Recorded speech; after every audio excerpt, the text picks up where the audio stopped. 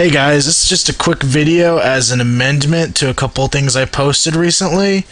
I know I recently, I'm uploading it as I'm recording this, recorded a collection video, which I actually did that about a week ago. I've had a crazy couple weekends, so, finally just got that uploaded, and I realized I forgot to fix part of it, so I'm going to do it now. And I also had done my top 10 horror movie collection, or horror movies, and I wanted to make a little amendment to that too. First of all, for the collection video, which is uploading now, so shouldn't be too much of a gap. I was in Orlando this weekend, and I picked up 2 Movie Maniacs figures. I got, here you can see Ash from Army of Darkness. These are really cool. I only had 1 Movie Maniacs before this, which was Evil Ash, so it's kind of nice to have the other Ash. This one's also a lot better made than Evil Ash. Came with a lot of accessories. He had the big movie poster that all of them come with. He had little teeny tiny Ash with a fork from that one scene where, the mirror splits and there are all the little ashes, and a Necronomicon. Also an interchangeable metal hand to go over the chainsaw. And that shotgun does come out of his little pocket on his back.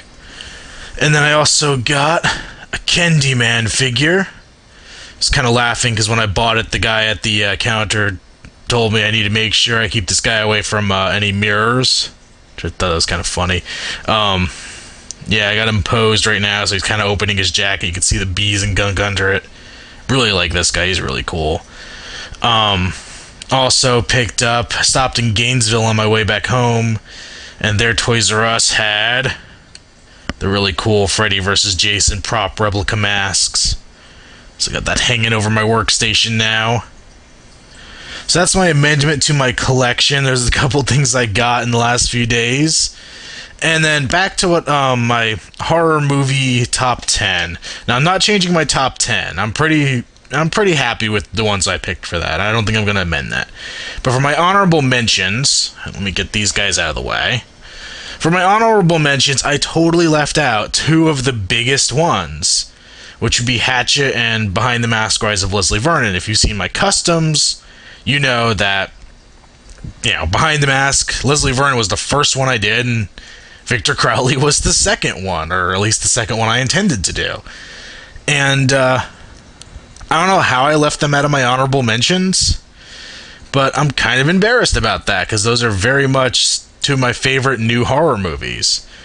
And so I need to include them right now. Right now, these movies are freaking amazing. If you haven't seen them, go see them. Hatchet 2 comes out later this year. I really hope they can come up with a good way to bring Leslie Vernon back. I'd love to see him again in another movie.